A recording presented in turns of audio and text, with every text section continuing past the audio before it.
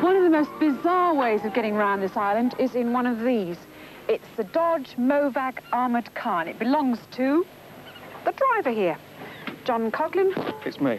Hello. Until recently drummer with Status Quo. That's right. What are you doing in one of these? It's an old, very rare armoured car, which did belong to the Swiss Army. And I've just acquired this about a year ago. It's very rare. What was it used for in the Swiss Army? They used to put the soldiers in here and shut the lid, and off you'd go, and they'd fire guns at you. So it was never actually used in a war? No. Well, why have you got it? Well, one reason is that they're very rare. There's not many of these around, and I always like to own something that's a rare vehicle, especially military.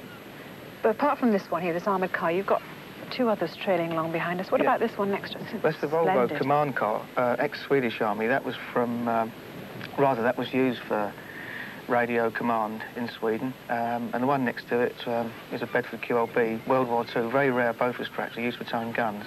Yeah. Have you used it for towing anything? Yes, I have pulled a friend's tree down with it, even to it removed, and I took it out with a winch on the back. It was a 5-ton winch, and we pulled it out in about 2 seconds flat. Better than an elephant. Too right, yes. What is the attraction of... I mean, they're a bit big to have as toys, aren't they?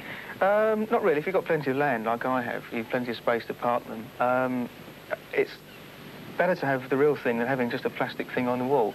You know, the Airfix kit or something like that. I'd rather have the real thing and drive it on the road. But you drive it on the road? Do you go shopping in it? No.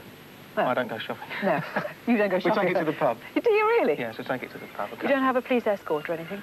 Sometimes, yes, we do. The police have been very helpful with moving vehicles on the road. It's been fine. Do you think you're a bit of a nutcase? Definitely. What are you doing with yourself apart from driving around this beautiful island in these mad cars here? Yeah, we've actually been rehearsing with a new band. That's with John Fiddler, Ray Majors and Terry Utley. They've just gone back home for a bit of a break. We hope to be recording soon, and after Christmas, hopefully going on the road. Going on the road's a bit hairy, though, isn't it? It is, and when I get back off the road, we get the boys together and we get the vehicles out and we have a bit of a joyride, and it's great fun. Can I have a bit of a joyride? Yeah, right. Put your hat on, we'll... Put my hat on. We'll zoom off. Dressed for the part, that's what I always say.